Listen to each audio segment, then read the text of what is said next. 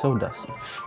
What's going on, guys? This is Grant, also known as Gashewski on Instagram. I make lots of sports videos and other types of videos. Today I kind of wanted to highlight what gear I use, whether that be on the field or off the field, what I started with. We're gonna kind of go back in time a little bit, talk about the first camera I used for videography to like what I use now. It's been pretty bad out here as a sports videographer just because there's no sports being played right now, but it kind of leaves me to do videos like this where I don't usually get to do that often really. So without further ado, let's get into it.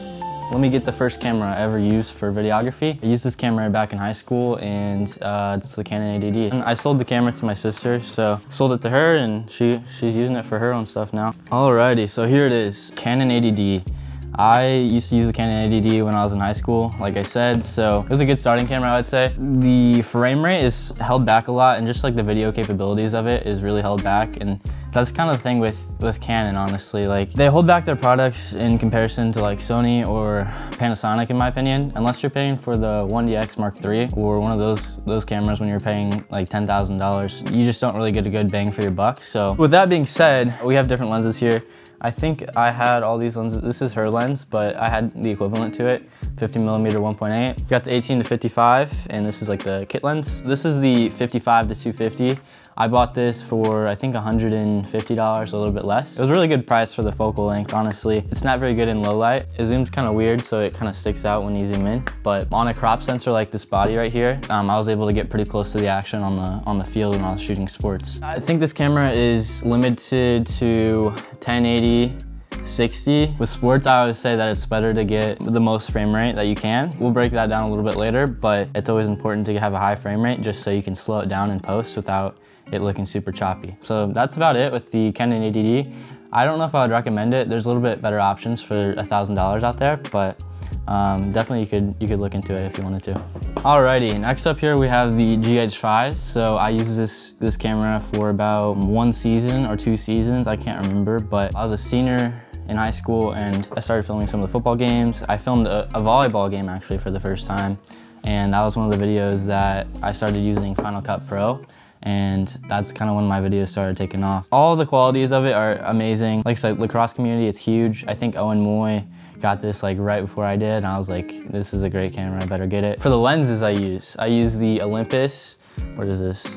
40 to 150 2.8. So this is like the equivalent to a 70 to 200 2.8. I think it's a little bit more if you convert it. It's a great lens, honestly. It let me zoom in a ton on the field. The only thing I had issues with was if I zoomed in or zoomed out while I was recording, the focus would change. So I don't know why that happened, but basically I would zoom out and then the focus would be off because I zoomed out. With my more expensive lenses, like on my Sony, it does not do that. So I'm not sure if it's just this lens or my lens specifically, but that's one of the things that I do not like about it. Next up, we have the Sigma 18 to 35. This is a really great lens. This is a Canon lens actually, but I got the Metabones adapter. A lot of people don't know about the Metabones adapter or are kind of confused by it. What you can do, you buy this Metabones, it's pretty expensive, honestly.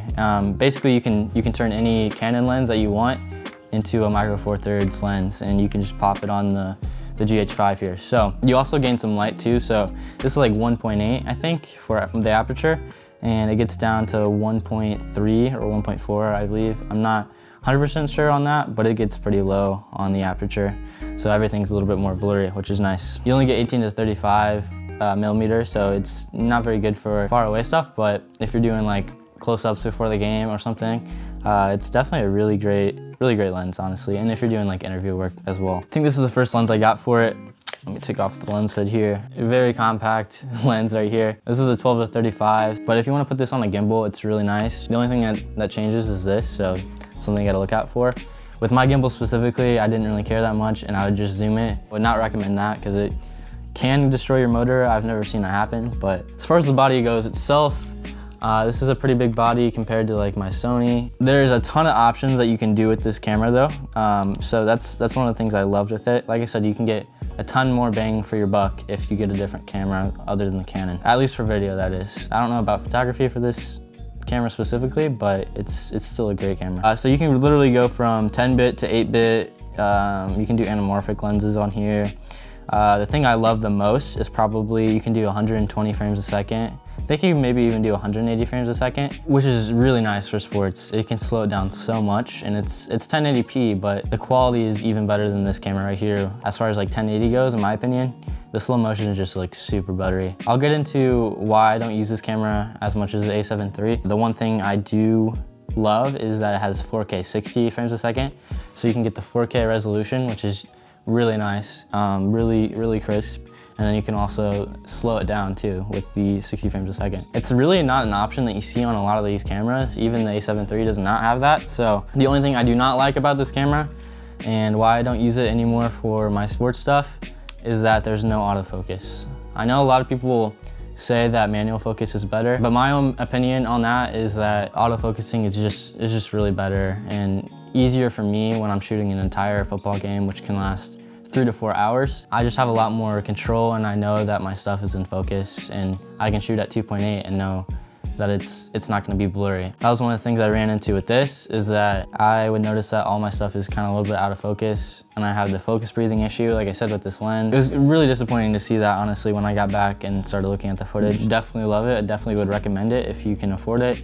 It's not as expensive as some of the other cameras, such as the A7 III, so yeah, check it out. As far as cages go, last thing, I ran this cage on it, which is built so that you run this. You slide it in here, and so you have this like cage right here, and you can attach lots of things. You have a lot of holes up here. I don't know if you can see really. You got some holes up here that you can attach stuff to. You have some rails, and then you can also screw stuff down here as well. I usually put a handle on the top here, but it's on my Sony cage. This camera is amazing. Definitely check it out. Alrighty, let's get into the camera I use now. So I just got done switching this camera off the tripod, so I've been filming with this the entire time.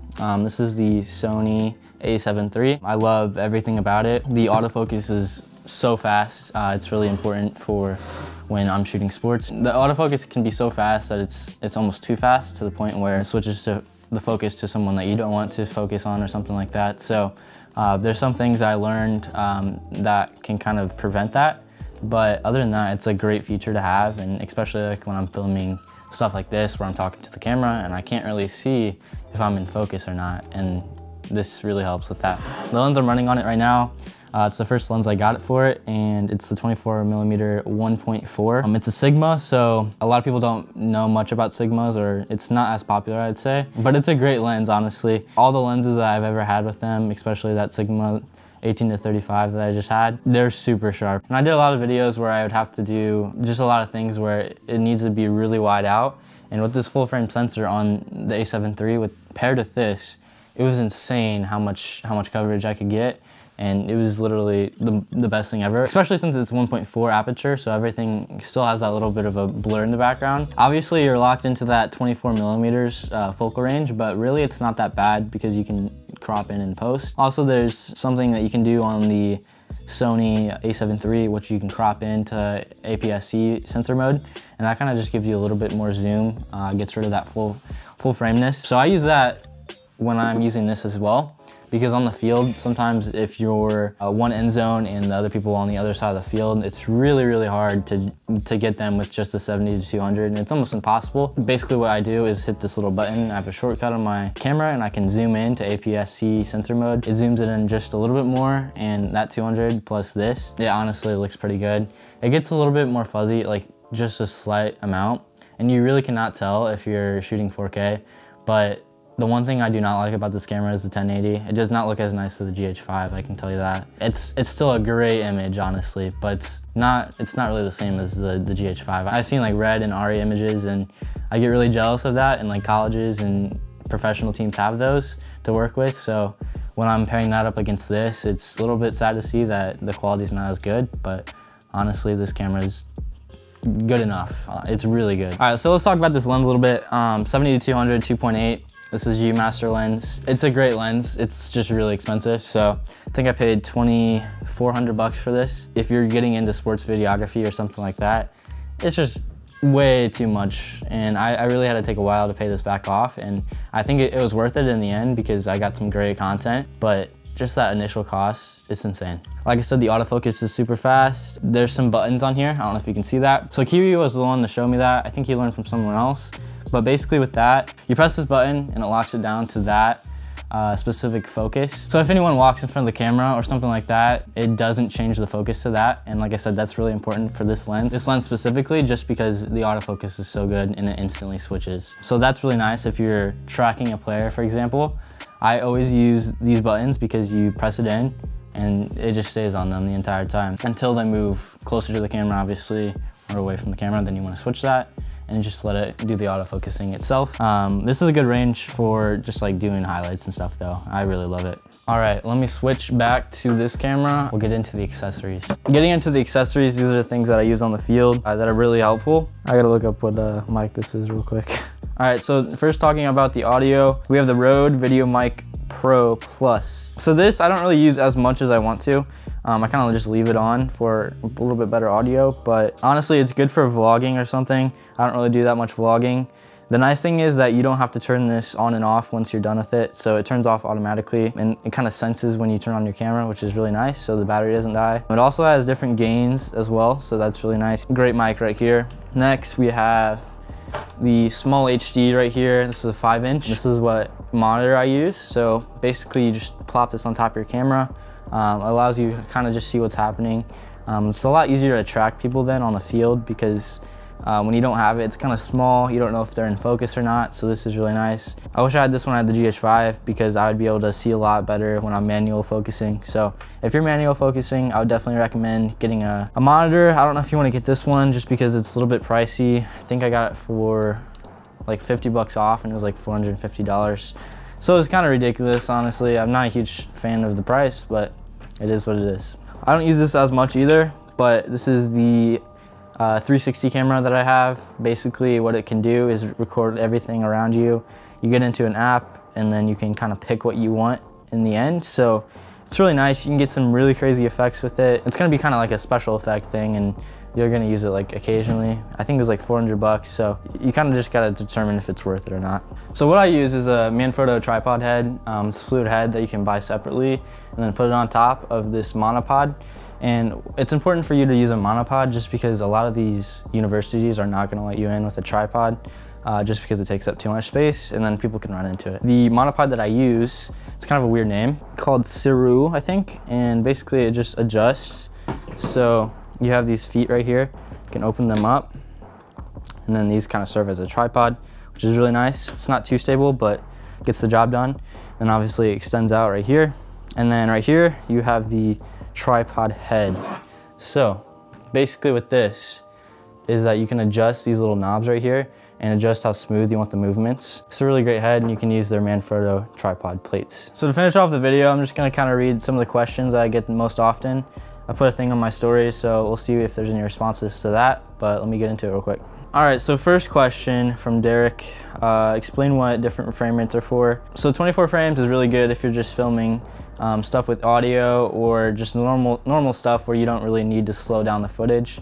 Really what frame rate is about is if you want to slow it down after, then you want to record in the highest frame rate possible. For my videos, I always record in 120 frames a second because you can slow down the footage down to 20%, which is insane. It's super slow.